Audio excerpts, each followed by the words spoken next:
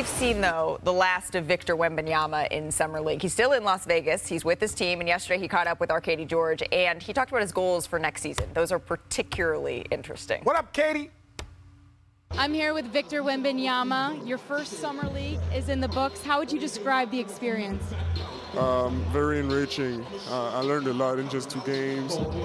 And also, it was really a fun time. You know, the crowd was here. The arena was packed.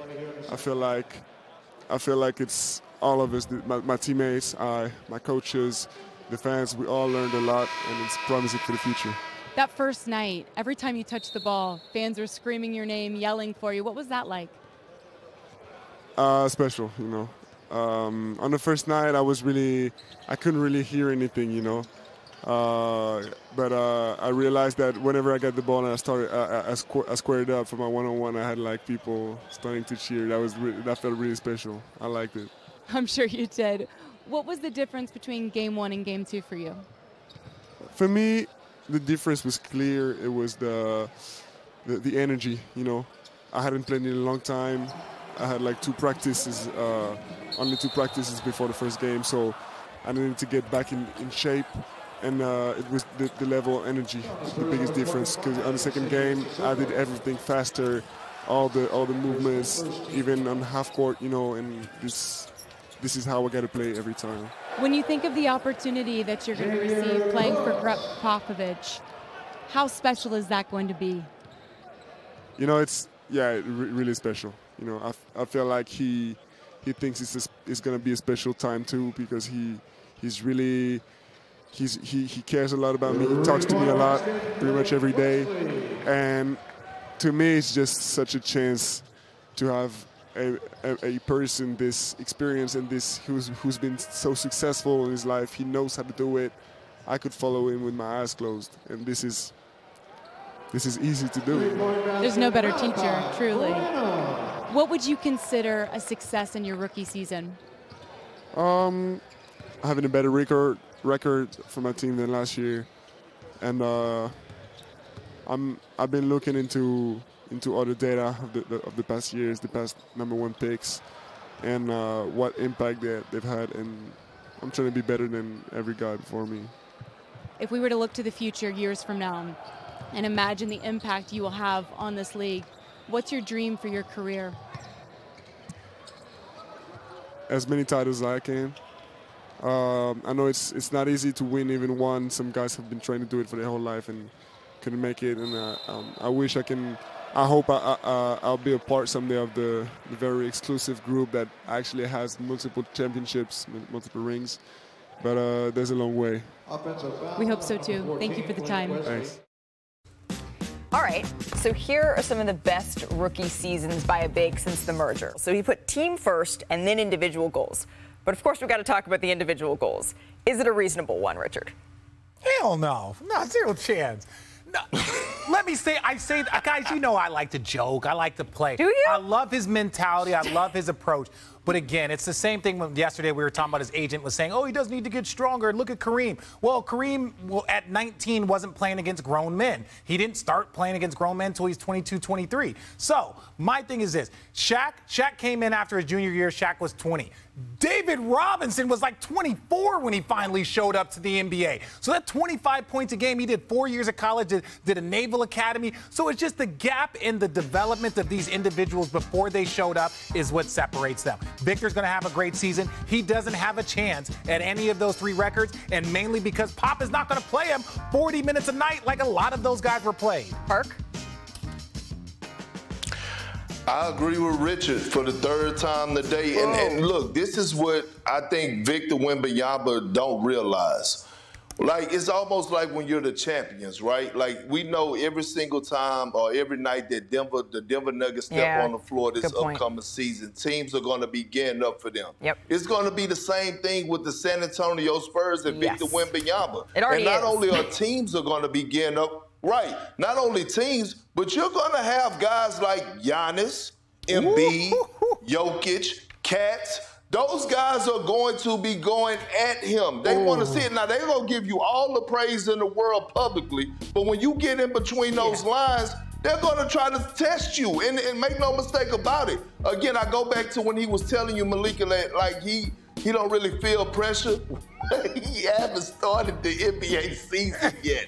Let's revisit this around Christmas break and see if he's feeling pressure by then. All I'm going to say is I remember in 04 in the Olympics, actually it was 03, before LeBron James had even come in, and these guys, it was T-Mac, it was AI. You played in the Olympics? I played have you seen Redeem Team? I have a few. It was the one you were before looking that. sad I have a bronze medal, but it's gold-plated, so it's all fine. Yeah. My issue is this. That's how you do it. All of these guys were like, oh, they're looking for him. They're going to actively hunt him. Yeah. They know he is next. There is no question. They know that this guy has a chance to carry the mantle, but they want to make sure that they understand that right now the mantle belongs to Embiid, Jokic, Bron. All of these guys are going to stake their claim. You've seen Game of Thrones. Just watch it. It's not easy. You know, my rookie year after getting drafted #1, it was not easy. Like and you're in No, but I'm going to say this was a long time ago for me. This was a long time ago, and it was not easy because the circumstances that I entered were very similar. Go ahead and roll your eyes, but this is fine. He did get drafted Thank you. #1. I was going to say okay. this. He's going into a system-oriented team, well-coached. He's not going to just go out there and say, I like that he said team first. He's not going to go out there and just try to play Victor Wembanyama ball. He doesn't seem like that type of guy. But I do like this idea that he's setting goals for himself. I think another goal should be to play as many games as possible. Another goal, you mentioned Giannis Antetokounmpo. Look at Giannis's rookie year picture and look at Giannis now.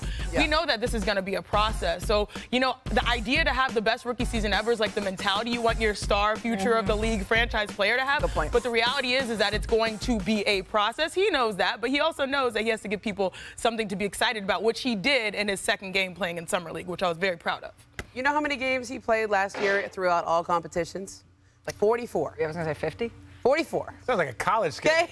Like, that's, you know, he's only played 40. The Spurs are not going to let him play every game. Come on now.